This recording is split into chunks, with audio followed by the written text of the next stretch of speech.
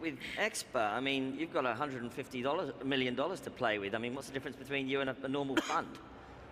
Well, it goes back to something I was saying earlier. I think the story I always love saying is, if you were to leave me alone in a room without anybody else and I didn't have a job, what I would, as a designer, as kind of like an engineer, somebody that likes to build, I would just start hacking away and building stuff if I was by myself.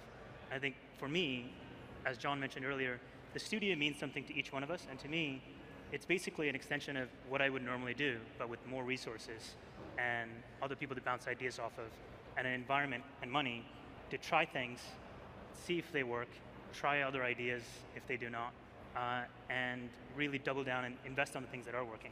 So the difference, I would say, is that I don't think of us as just investing in things. What we want to create, all of us on the team, we fashion ourselves builders, and the studio allows us to do that. Why did